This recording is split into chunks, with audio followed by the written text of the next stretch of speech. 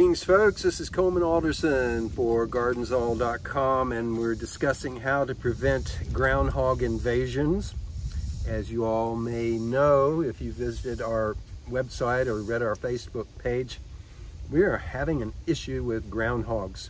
They're coming into this garden that we've surrounded with electrical fencing, and yet they're still figuring out how to get in under the fence and access our, well, basically everything: tomatoes, okra, squash, peas, you name it. They have pretty well decimated.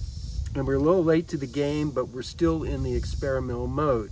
Now, one of our readers offered the thought of using these strips, aluminum foil strips, applying to these strips a bit of peanut butter, creamy or crunchy, whatever you think works, and taking these strips and affixing them to the hot line, which would be a tape. It looks like a piece of tape. Let me show you.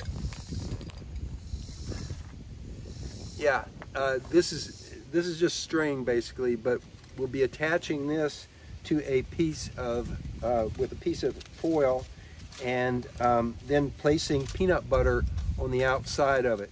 The theory is that Mr. Groundhog, or maybe even some other garden invader, will be attracted by the peanut butter. Most animals of that nature are, and come up and lick it and get a nice little zap, because this will forward the electrical current right down to their little tongue.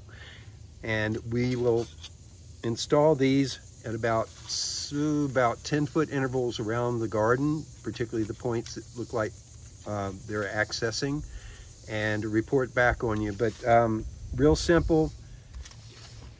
Just attach your foil, and all I'm doing is just wrapping it and pinching it.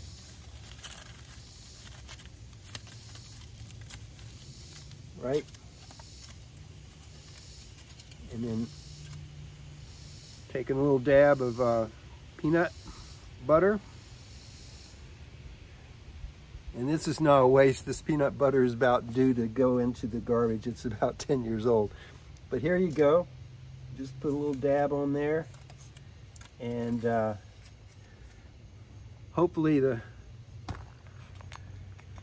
groundhog or whoever decides to raid will come in and get a little zap, and maybe that will teach them not to come around this fence line. We shall see. Coleman Alderson for GardensAll.com. We look forward to reporting back to you guys. I hope your summer's gone well and that you're not incurring the kinds of major devastations we've had recently. And there are reasons for that, and we can probably expand on them, but hopefully what we're doing here will help you and help you preserve your own garden. Coleman Alderson for GardensAll.com. So long.